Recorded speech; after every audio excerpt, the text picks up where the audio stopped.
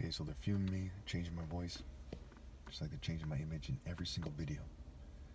But I'm going to try to make this video quickly because I need to make these Psalm videos so they know that people who haven't read the Bible a whole lot have no business in jumping to the conclusion that that they are going to argue that I'm wrong in regards to the Christ issue. Okay, and it makes it clear that I'm right and that I'm Christ. Psalm 59. Deliver me from my enemies, O God. Be my fortress against those who are attacking me. So Zion is a part of God in the spiritual realm, okay, and not on earth, okay, and God is a fortress, the fortress of Zion, okay. 2. Deliver me from evildoers and save me from those who are after my blood. See how they lie in wait for me. Fierce men conspire against me for no offense or sin of mine, Lord. I have done no wrong, yet they are ready to attack me. Arise to help me. Look on my plight. You, Lord God Almighty, you who are the God of Israel, rouse yourself to punish all the nations. Show no mercy to those wicked traitors. All the nations show no mercy to those wicked traitors. They return at evening snarling like dogs and prowl about the city. See what they spew from their mouths. The words from their lips are sharp swords. And they think, who can hear us? But you laugh at them, Lord. You scoff at those nations. You are my strength, I watch for you. You, God, are my fortress, my God, on whom I can rely. God will go before me and will let me gloat over those who slander me. But do not kill them, Lord, our shield, or my people will forget. In your might uproot them and bring them down. For the sins of their mouths, for the words of their lips, let them be caught in their pride. For the curses and the lies they utter, consume them in your wrath, consume them till they are no more. Then it will be known to the ends of the earth that God rules Jacob. So part of why the mockers are still around, and their offspring, right? Why they're inheriting the earth, so people see the variations of mocking scum that faced great warriors like me, and they see why people fold, to some degree, and join them instead of obeying God through me. They return at evening, snarling like dogs, and prowl about the city. They wander about for food and howl if not satisfied. But I will sing of your strength. In the morning I will sing of your love. For you are my fortress, my refuge in times of trouble. You are my strength. I sing praise to you. You, God, are my fortress, my God, on whom I can rely. Okay, that was when Saul had sent men to watch David's house in order to kill him. Psalm 60. Okay, when David fought Aram Naharaim and Aram Zobah, and when Joab returned and struck down 12,000 Edomites in the valley of Salt. Remember, Jesus said, you are the salt of your world, but don't lose your saltiness. Okay? So don't lose your warrior, righteous, just spirit. You have rejected us, God, and burst upon us. You have been angry, now restore us. You have shaken the land and torn it open. Mend its fractures, for it is quaking. You have shown your people desperate times. You have given us wine that makes us stagger. But for those who fear you have raised a banner to be unfurled against the bow. Save us and help us with your right hand, that those you love may be delivered. Again, the right hand is the warrior hand. It's a martial art tradition. Royal African Falcon martial arts are lifestyle. Different tribes, different types of martial arts. The Royal African Falcon Igbo tribe is morally precise martial arts, natural alpha of all humanity. Okay, God's chosen, set apart, what have you. John 10, John 5 overkills this point. God has spoken from his sanctuary. In triumph, I will parse out Shechem and measure off the valley of Succoth. Gilead is mine and Manasseh is mine. Ephraim is my helmet. Judah is my scepter. Right? Notice their martial art comparisons, ruler comparisons, helmet, scepter, right? Where the helmet is spiritual, okay? Christians didn't walk around with armor on, okay? The 12 disciples, they had the armor of God, so it's figurative, but it's a martial arts reference, right? Moab is it's like me saying I don't need armor because I'll outmaneuver them and strike them down. God is my armor. You see what I'm saying? Moab is my wash bin, and on Edom I toss my sandal. Over Philistia I shout in triumph. Who will bring me to the fortified city? Who will lead me to Edom? Is it not you, God, who have now rejected us and no longer go out with our armies, right? Go out with our armies, the warrior spirit, a martial warrior spirit, martial is marital scramble. Give us aid against the enemy, for human help is worthless. With God we will gain the victory, and he will trample down our enemies, right? The martyrs gained a gained a victory. The martyrs gained a victory, okay, without needing to strike down the flesh of the enemy.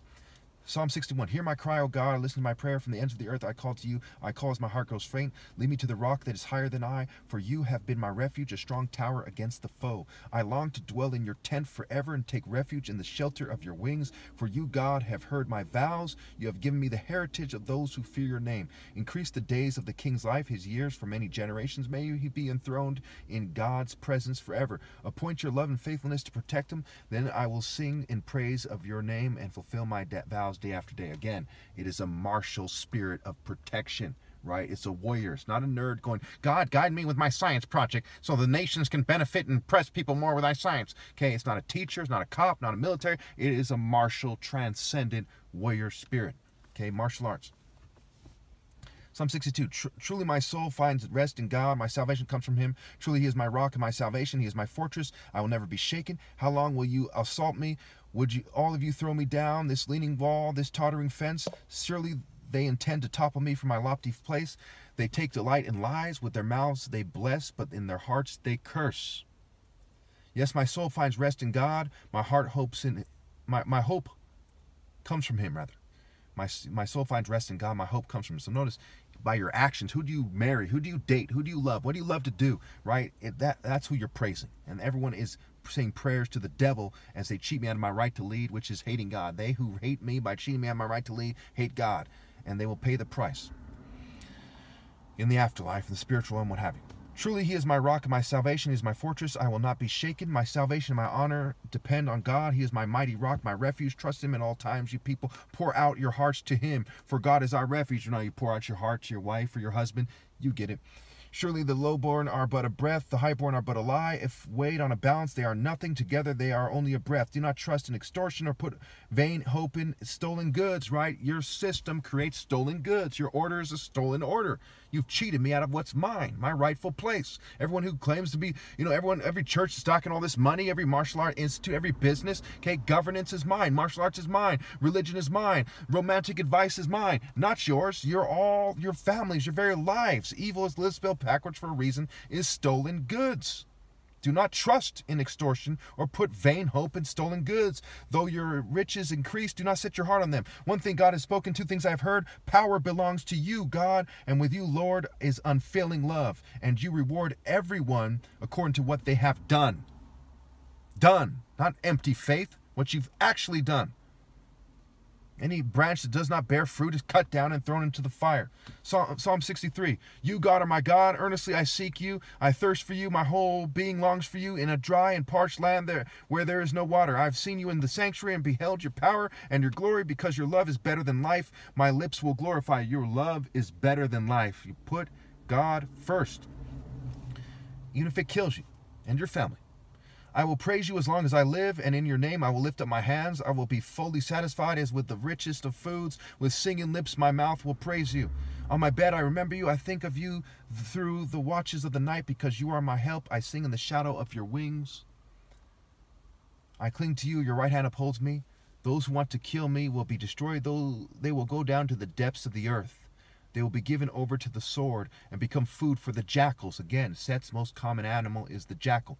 But the king will rejoice in God. All who swear by God will glory in him, while the mouth of liars will be silenced. So they're using the jackal in the Egyptian system to use a reference that the people there know. Okay, they don't all speak the same language. They compare things to animals to communicate at times.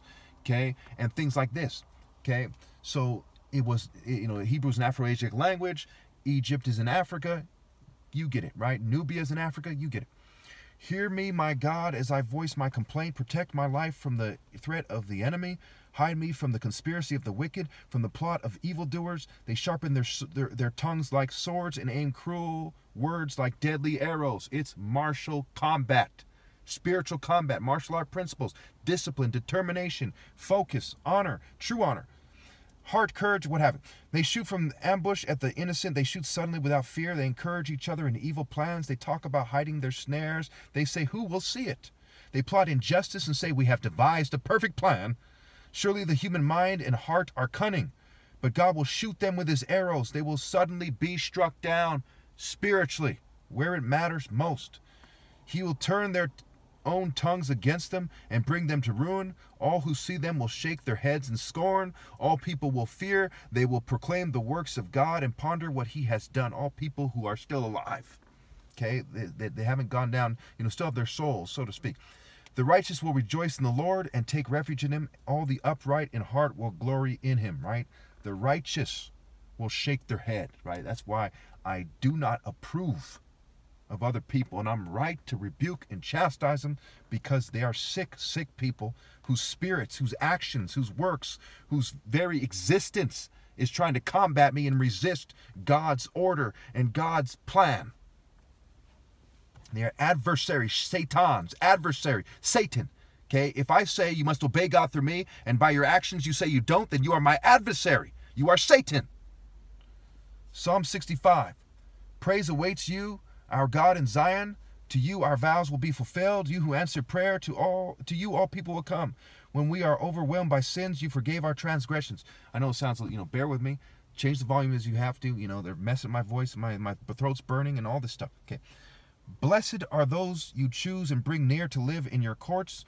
We are filled with the good things of your house, of your holy temple. You answer us with awesome and righteous deeds. God, our Savior, the hope of all the ends of the earth and of the farthest sea. So God answers with righteous deeds. The Lord is known and exalted by his righteous acts, perhaps especially through people.